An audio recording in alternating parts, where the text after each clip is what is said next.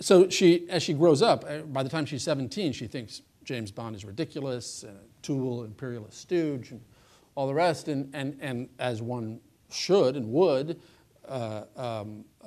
graduates to John le Carré, and then now writing this in the last decade, she says, actually, it is, I mean, the world is a lot James Bondier, maybe, or as James Bondy as it is Le Carré-esque. I mean, you know, psychopathic madmen in caves sending, suicide bombers halfway around the world, and all the rest of it is a very James Bond potboiler. There's a really funny paragraph that I want to read that goes into some of this. Rupert Murdoch and Sylvia Berlusconi and Dick Cheney and Steve Ballmer and Vladimir Putin and Kim Jong-un are all Bond villains. Richard Branson and Tom Ford and Tom Cruise and Donald Trump and Julian Assange, such an Ian Fleming name, are Bond villains under the impression that they're actually Bonds.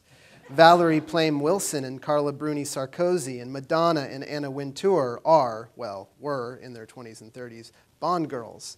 All of these real people, are occurring to Karen and to you as the author as being totally realistic Bond characters, and is very convincing. Yeah.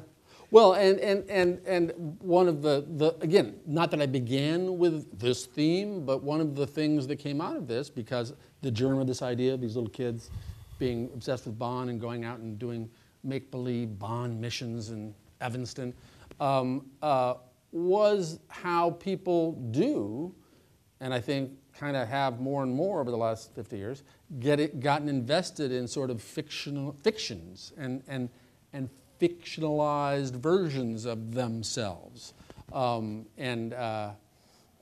It's the distinction, you know, with a freak like Donald Trump. I mean, he's talk about implausible fictional characters.